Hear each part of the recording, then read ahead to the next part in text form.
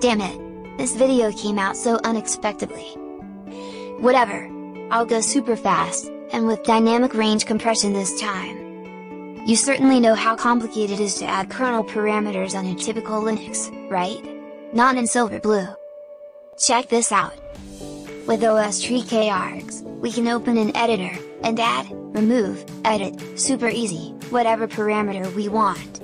Zero complexity, zero hassle, and most importantly, Ubuntu free.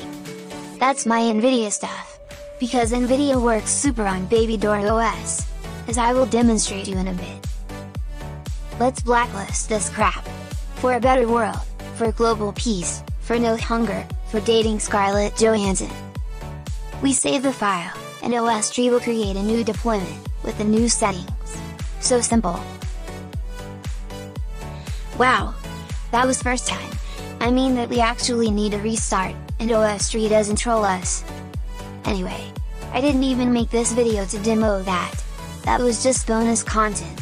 The real cool part is coming now. In Silverblue 30, we can run Resolve 16, out of the box. Unbelievable? Resolve installs the files under OPG, which luckily for us it is writable. The only thing you need, is to manually create a desktop file, because Resolve tries to create on USR, and of course it fails hard.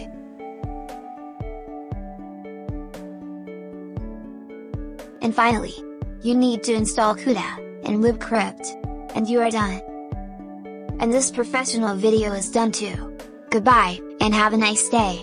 Unless you use Ubuntu, then I wish you the worst. Ha!